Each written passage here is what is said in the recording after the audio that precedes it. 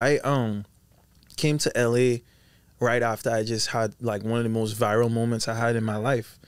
And there's a song that people like, they might not know the full song, but they know this is my age, this is my sign, this is where I live, and what I like. That was like one of the biggest trends in 2020. Absolutely. And that was when I first moved there in October 2021, it was already like popping on social media. And it got to a point where it was just an acoustic video that I did in 5 minutes. I was like, man, this is so corny. Like, it's gonna not even, I don't even, I'm gonna just put it out.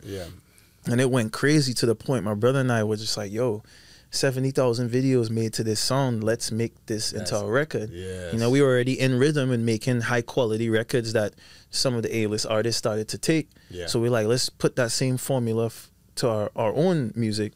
And we did that. And the thing about life is, and anybody that's in the music industry, and this is something that needs to change, there's always a moment where they're like, oh, welcome to the industry.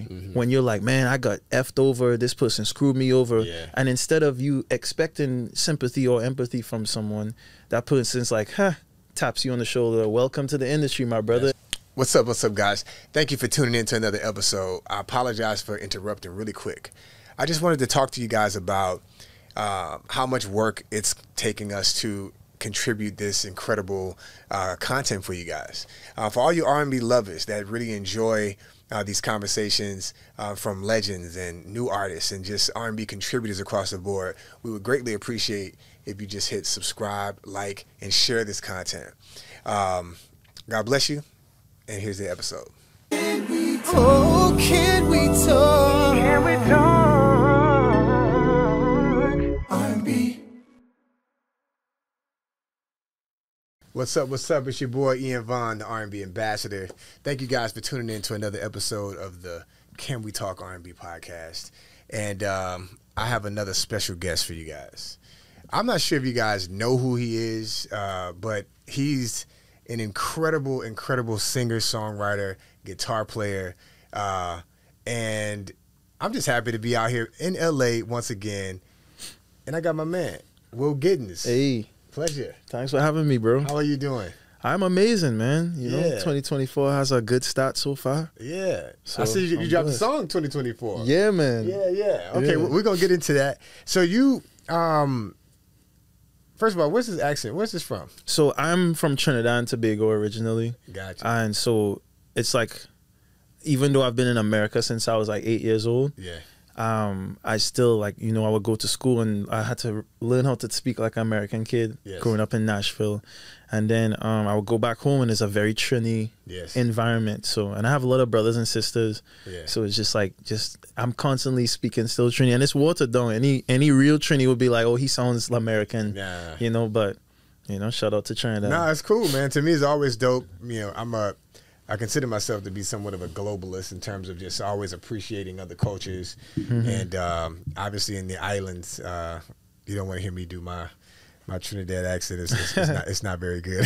That's funny. It's not good, but that's what's up, man. So you are, like, we just want to introduce you to the world, man. Okay. I know you, first of all, we met at Tone Stiff's album listening party. Shout out party, Tone. actually. Shout out to Tone. Yeah. And this was back last fall. And I saw you, and I'm like, to myself, I'm like, I feel like I know this guy from somewhere. I couldn't place where. And then you recognized me. And I was like, I feel like I know you from somewhere. We did the same reaction to each other. Absolutely. So I'm like, next thing you know, I'm like, oh, man. This time I'm like, this is the guy from social media. Killing. Appreciate that, bro. And, you know, I'm a guitar player myself, but I'm like, I watch you, you know, make these videos, singing, doing your thing. Like, what got you into, like, R&B music, and, you know, just in terms of what it is that you're doing? That's a great question. You know, even before moving to America, like, my father, shout out to my dad, still in Gittens, a huge influence in the music scene in Trinidad. But my dad, even though Trinidad is known for soca music only and just calypso and other, like, island type vibes, reggae, my dad, excuse me, my dad wanted to introduce my brother and I to R&B and to rock and soft rock and just music in general that was way bigger or way more vast and versatile than just the box that where I come from, you know? And I think that was the beginning of the journey into discovering R&B, you know, and realizing that I have a preference for mid to later 90s R&B and then early 2000s, which is, I think, my favorite, you know. Okay. And, you know, and it's just the journey of just, you know, when you're young, you're so impressionable. So it's just like you have to have people in your life that's like, hey, check this out, you know. And so my dad definitely created this amazing environment for music. So I was able to be like a sponge and take in these different styles of music, and I just happen to like R&B more than a lot of the other genres, you know. Absolutely. Well, R&B is the best genre. You know what I'm saying? Yeah. So coming from Trinidad, like take me on the journey. You coming to the States from Trinidad. Yeah. I think I heard you say you grew up in Nashville. Yeah. Nashville, Music City. Exactly. You know I spent a lot of time in Nashville. Oh, that's what's up. Late 07 to 2011, I was doing music at EMI Gospel out there. That's what's up. Producing and songwriting, and as an artist, putting my own music out at that time. So I know it's a lot of incredible, and it's known for country music, but it's a lot of music from a number of genres going on in Nashville. So tell me about that transition from Trinidad to Nashville. Well, of course, it was a culture shock, you know, being from the islands and then going to super country, Nashville, Tennessee. Yeah. You know? And so it's like just culture and in general with how they speak, you know, saying finna and fixinna and all the other country kind of terms that they're known for. Yeah. It just was a bridge of trying to just understand the American culture in general, because our culture and what we have value, what we hold valuable is different, you know? Sure. We find contentment in a lot less than what Americans think is poverty. And it's just like, what was poverty here in America is like still just, you know, no, I wouldn't say poverty, but just like someone living in like making a certain amount in tax bracket, you know, they being like, oh, $30,000, $40,000 a year. It's like, that's comfortable living in, like, you know? Yeah. And so the change of just, you know, just adjusting to people and learning people, you know, it's different vibrations, bro. Yeah, for sure. You can't explain it until you're someone that's from America and you go to the islands and realize, dang, they so laid back, they so this and that. And it's like, we don't have no other way to be. And people in America, they're so fast paced and this and that. But if you live in New York City, you have to be fast paced. Otherwise, you get left in the dust. You know? Is there a community, like a Trinidad Tobago community in Nashville? It's not as vast. I think it's grown a lot since I was a young boy. Since I was a young warthog. Shout out to anybody that knows that. I know. But but yeah, the Trini community isn't that big in Nashville. It's more common Miami, of course, Canada, or Toronto especially, and New York is like usually where people go. So Nashville is just so random for people. They're like, dang, how you end up there, you know? Yeah, that's what I'm asking. I'm like, I know like a lot of, obviously this is a different place, but like a lot of Jamaicans, they moved to Canada. You have a lot of Haitians in Florida, they're in Louisiana, you know, all different places around the country. Yeah. And I personally hadn't heard of a Trinity community in Nashville. Nashville. No, I don't blame you. That's a major culture shock, because Nashville is a unique place. Yeah, and it's like, it's still very, like you said, even from the music side, it's still very country. And I remember when I finished college and I moved back there, a lot of people was like, man, stay here and just like develop yourself and establish yourself here so that you could be one of the upcoming like artists that brings R&B or brings these different styles in. I'm like, I was never one of those like, oh, I'm gonna just be here for 10, 20 years and take on that mantle of armor. It's just like, nah, y'all could kick rocks. I'm gonna go to LA and turn up. So the transition from Nashville to LA, like when that happened, how that happened? Man, so it wasn't just from Nashville to LA. So here's the thing. I used to be an athlete too. Okay. So a lot of people don't know that. I was playing basketball, track, football, and so unfortunately, my mom and my dad didn't understand. I have 4 sisters and 2 brothers, right? Big family. Yeah, and we're all like very, very close and very talented individuals, you know? And my parents didn't know, hey, if we put a little thousands of dollars here and there for my son's summer league sports and putting them in this and that. We were beasts. My brother and I were both like my brother's my height, and we both do music together. Nice. But I don't even want to go too in depth with that, because I'm a big believer in God. 1 and 2 is just like everything being in his like order. Timing. Exactly. And so if my parents would have put that type of attentiveness into our sports and extracurricular sports and stuff, like we would have ended up doing sports, you know. And I feel like I was put on this earth to do music. So God made it in a way that certain things happen in my life that maybe be like, dang, I can't do this no more. So what else should I do, you know? I understand that. I mean, obviously we're close to the same height. I played basketball as well. I didn't run track or play football, but growing up, I made a choice.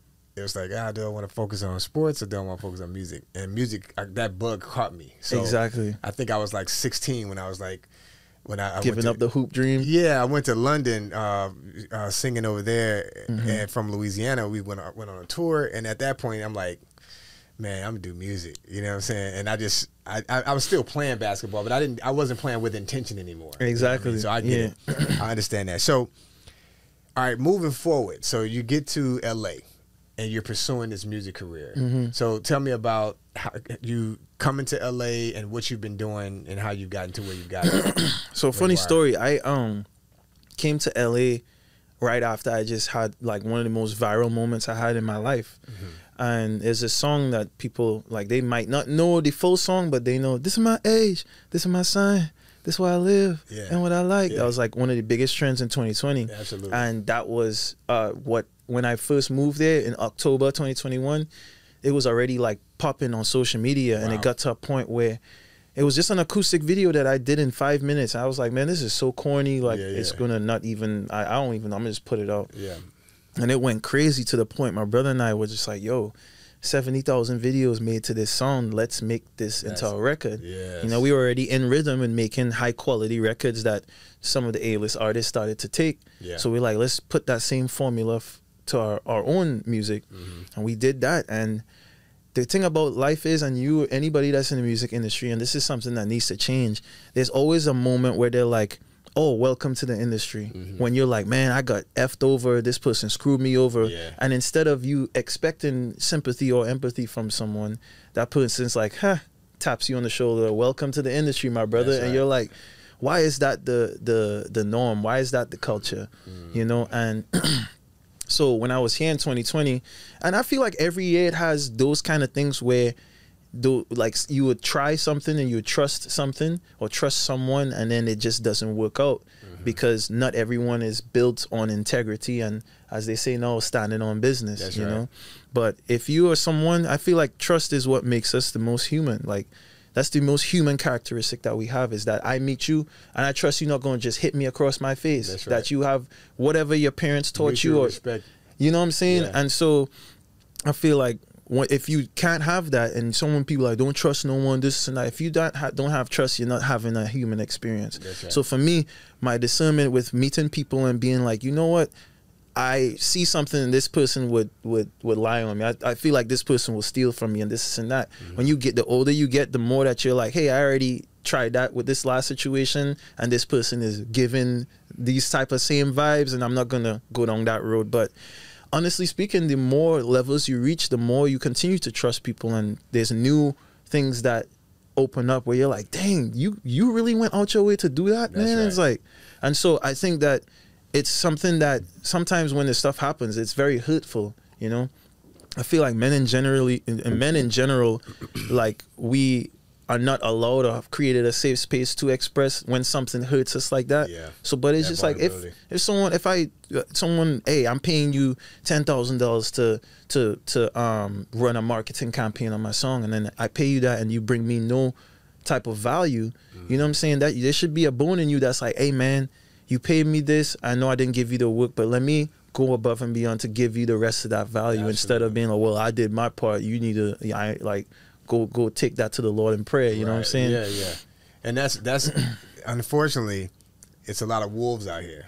You know what I'm saying? So I mean, obviously all over the world, but specifically Twilight. You know what I mean? Yeah, for sure. So it's more takers than they are givers. So you know, as an artist and you're being vulnerable and your heart's on the sleeve, you're making these records, you're doing your thing, and you're like, man, I just want somebody, hey, I can help you do this, I can help you do that. You invest that money. So it's always important to have people that you do trust, and then be a little less quick to just doing things without having consultant. Be a little patient, and if it's the right opportunity, using that discernment, like you said, the right opportunities will come in that way. And a lot of the times, it's like in the music industry, if something sounds too good to be true, they say that in life, but it's just like under what gets you is that for me, you would think that based on how hard I've worked, that I know that there's certain things that I deserve. So that's what tricks me. And like, that's why even something like as recent as last year, I went through something where I'm like, dang, I thought that I deserved this next level. So this person coming and saying they're doing that, then I'm like, oh, okay, it makes sense. But it's still that kind of, it's too good to be true, but I deserve this and this is my time. So and that is, I guess, another level of just learning of like, you can't just like be like, oh, well, it makes sense, you still have to be able to either have the sense to not go into situations that is not healthy for you, or have people in your life that could consult that. But a lot of the people that you would look to that get that insight from, you already know a lot more information about the industry than they do, because you've been trying and doing all other things. So for me, what's unfortunate is that if I go to some of my OGs about certain things, the industry's changed so much since then. That's right. So like what you knew at like the back of your hand in the 90s and the early 2000s and early 2020s, it's a whole different ball game, man. And they right now are trying to keep up with this new streaming world and this and that. And it's just like, I am very knowledgeable on that. That's interesting you brought that, not to cut you off, that Go ahead. You brought that up. As a independent artist, and you're making, you have like a huge following on social media. So Thanks, man. I think you're like 800,000 or so on Instagram. I'm almost to 1 million. Almost to 1 million on Instagram, and you know, it seems like across all the platforms, you're close to 3 to 4 million followers. Okay. How did you do that? Like that's, tell me what that. I know you do a lot of cover songs, and you sound incredible. So first of all, bro. Like when I first saw you, I'm like, man, you actually have a pure voice, skillful voice. I appreciate that. You know, I feel like sometimes I'm not seen, but the ones that get me, they get me. You're a real musician, a real singer, and you're doing the things. You're hitting the notes.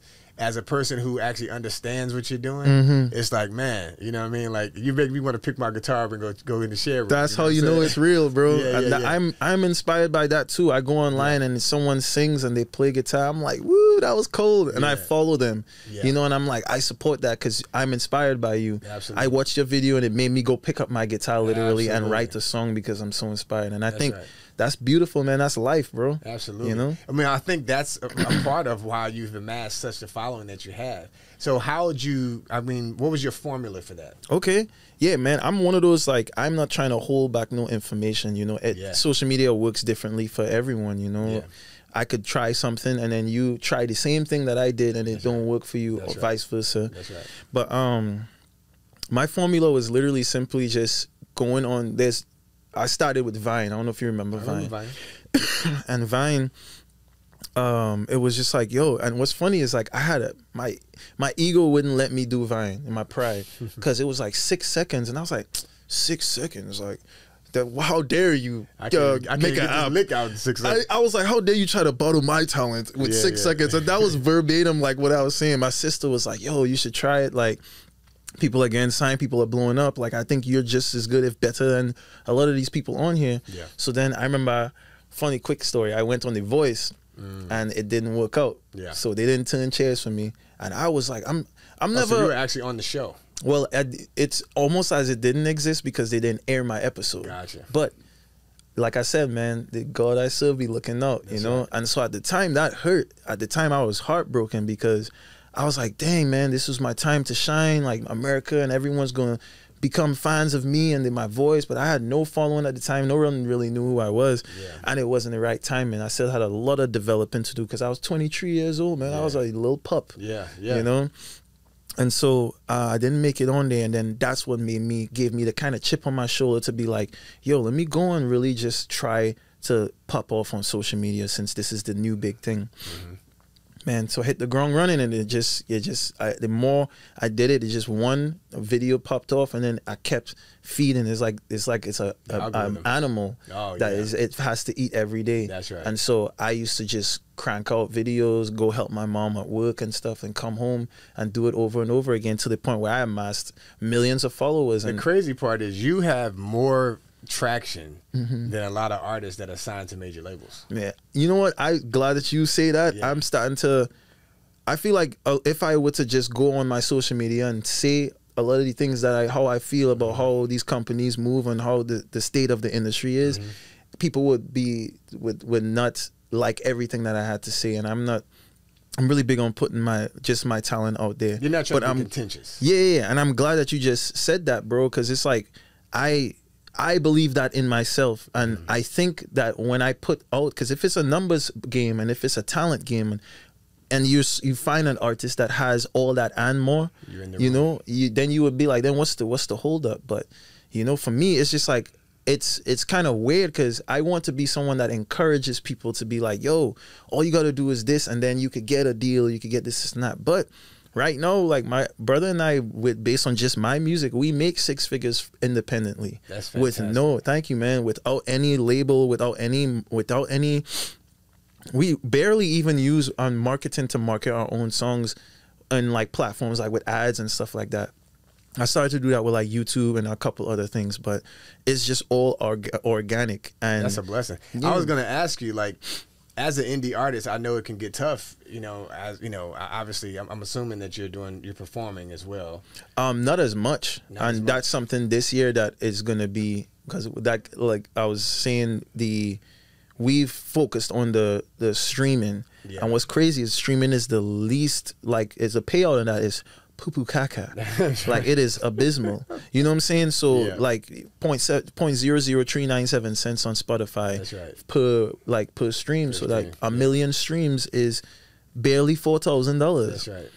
And so unless you are amassing millions and millions and millions and millions of streams, unless you get that, it's just like, and then you have to be the person that creates your stuff so that you and whoever makes it, y'all could break bread that way. And so that's kind of what forced me to not only be the artist, it forced me to be the songwriter, be part of the production, be the social media strategist, the marketing specialist, and literally just, if I do a show, I don't have a team of people right now that, because if I'm like, okay, I'm doing a show in Sacramento, I go through my followers and I try to find people that I know that's in the Sacramento area, and then I go make a post that I know is intentionally gonna pop off, and that instead of putting the title of the cover or something, I'll be like, hey, I'm coming to your city, like DM me for tickets, because the other thing is you have to spoon feed things to people. That's right. And so even though someone like you're like, yo, I'm a fan of Will. Like, if he comes to my city, I'm gonna go to that show.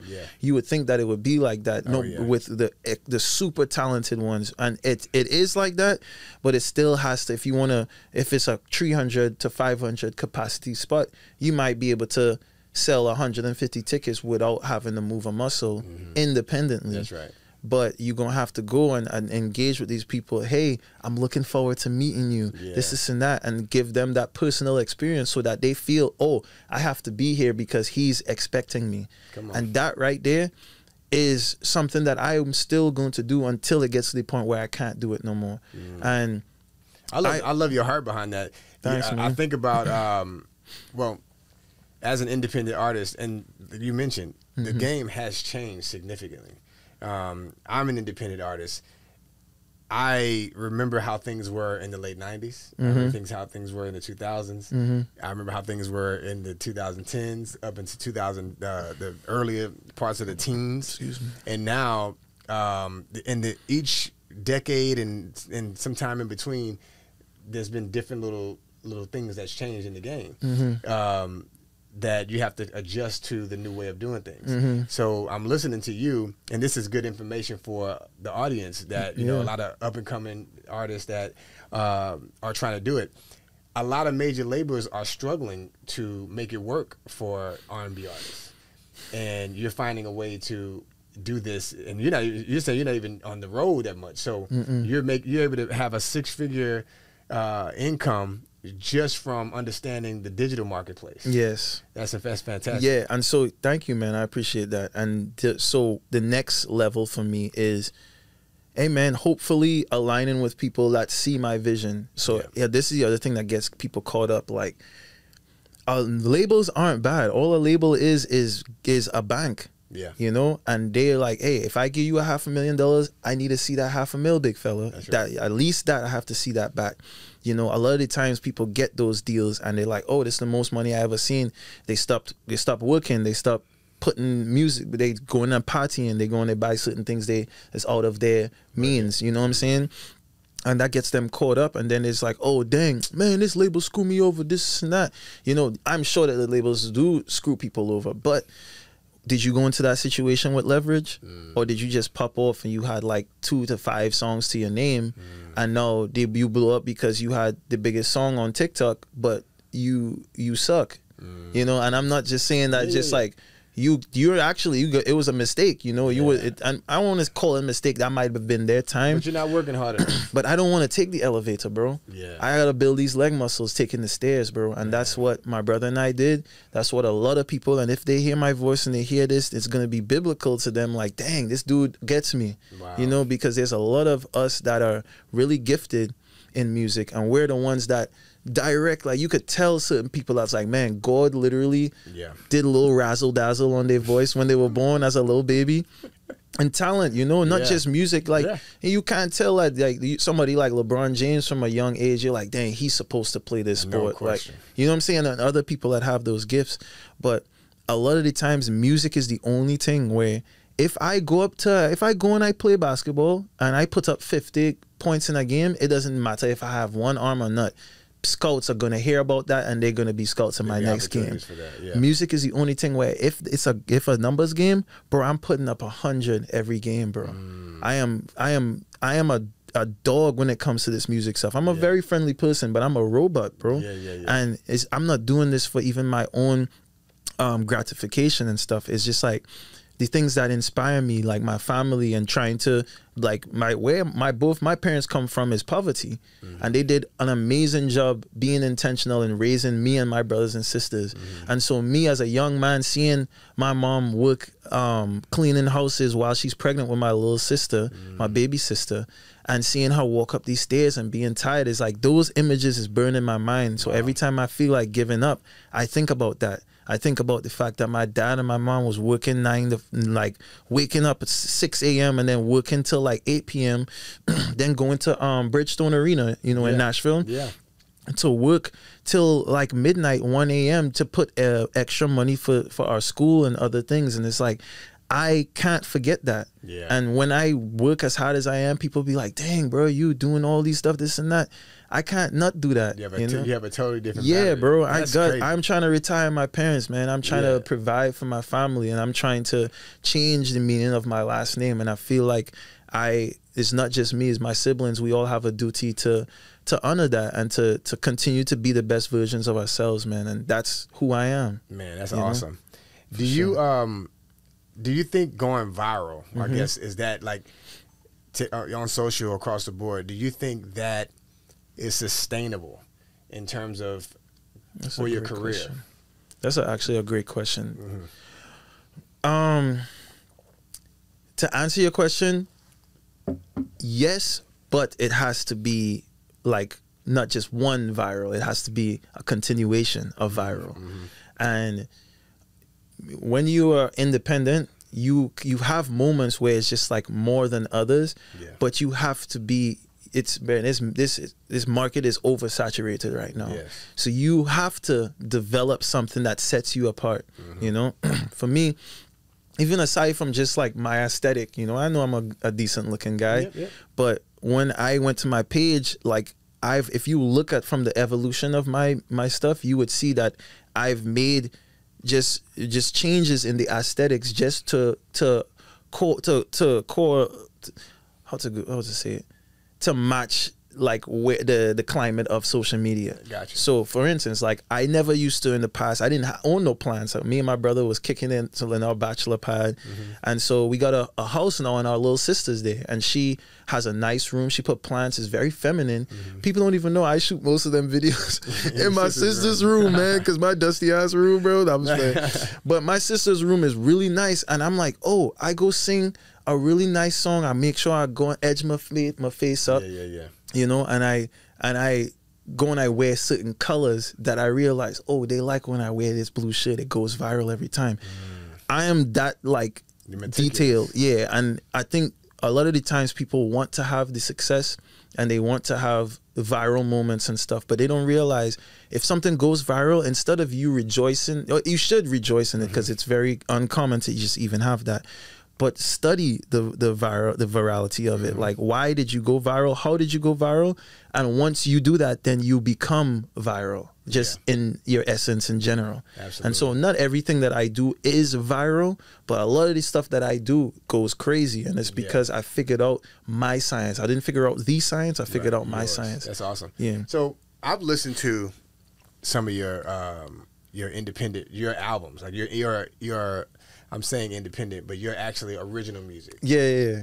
And you have some really good stuff, bro. Appreciate that, man. Like, I haven't heard the record that's like, okay, whoa, this is crazy. I mean, obviously all of it's good. I haven't heard the hit yet, but you're one hit away from really being like, okay, where the stratosphere. Where does this guy come from? Yeah, no, and I appreciate that transparency. Like, I'm not expecting everyone to be like, bro, every song you have is a hit. Because you do music, you're gonna be like, you're gonna be keep it a buck. You're like, hey, I heard all of it is fire, but I haven't heard this one that I'm like, yo, this is the undeniable to you. That's the thing. Sometimes people will be like, yo, this joint is the one. This joint is the one. Boom, boom, boom. For me, the beauty in being independent is the fact that I could try.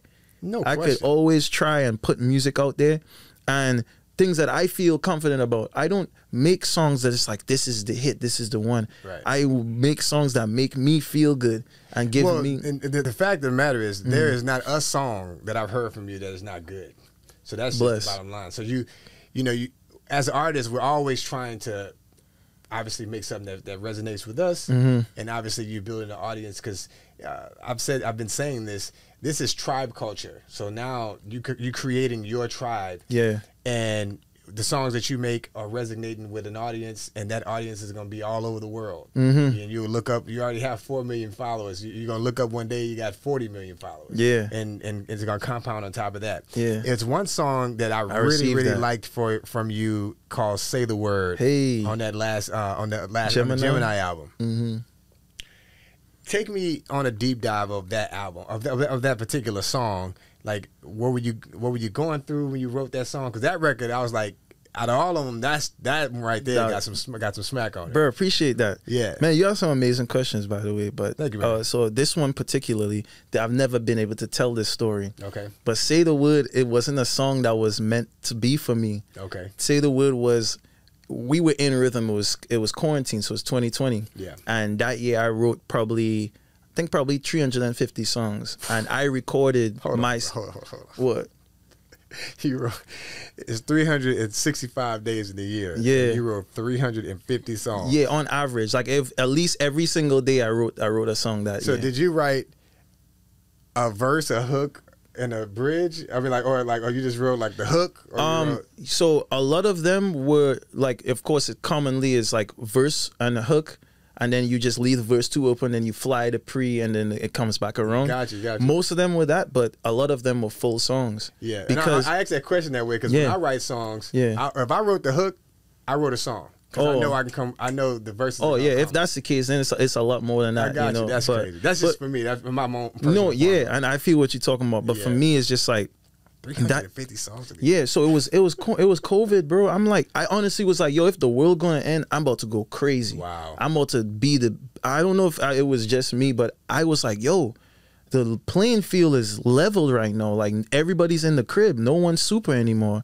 So even if you Pharrell or you freaking Neo, you in the crib, bro. That's right. And if we both in the crib, I'm gonna outwork you because you chilling. You already who you are. I'm still like hungry. Yeah.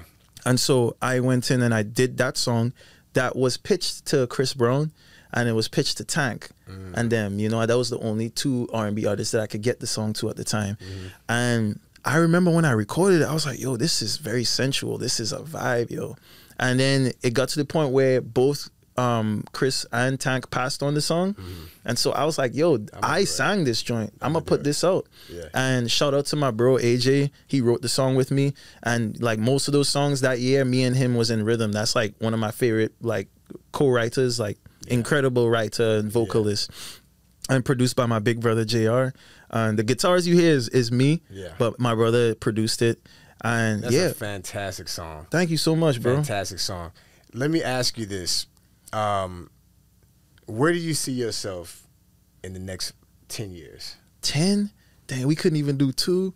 You can do 5, you can do 2. But I think I say 10 because I'm thinking long term. Oh, okay. Because a lot of artists have, you know, you have a 1 or 2 year stint, and then, you know, they fall off, and I'm saying fall off, they just lose their passion and lose the whatever for whatever reason. Okay. So I'm saying 10 years because, you know, you're on a roll right now, and I feel like you're going up. You're not on the way down. Like, you're literally on the way up, and you ain't nowhere near hit your peak. Peak, so, I wrote a song called Peak. Nice. It's actually similar vibes to Say the Word. It's fire. Nice. I'll play it for you after. Okay.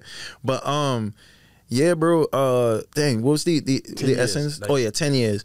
So, for me, I see myself being multi-award winning Grammys, Billboard Awards, MTV, VH1, whatever awards there is. I see myself winning a lot of them.